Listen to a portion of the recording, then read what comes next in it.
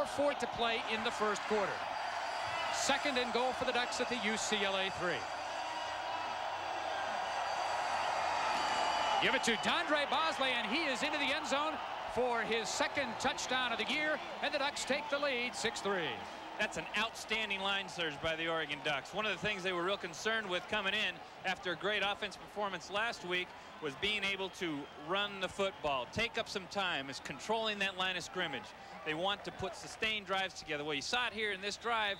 The offensive line performed very well, and in that particular play there, they blew the UCLA Bruins defensive line 3 and 4 yards off the ball. Give it to Dondre Bausley. He just drives it up the middle for the touchdown. But that's got to be encouraging to the Oregon coaches that the offensive line can control the line of scrimmage.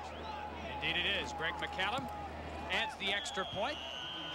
There is a penalty flag on the extra point. McCallum now 27 of 27 on extra point attempts. That drive by the Ducks, 80 yards in 13 plays, and with 4:46 to play in the first quarter, the Ducks have taken a 7-3 lead. Gordon Reese, the referee, indicating the penalty against UCLA. The Ducks will take that penalty on the ensuing kickoff.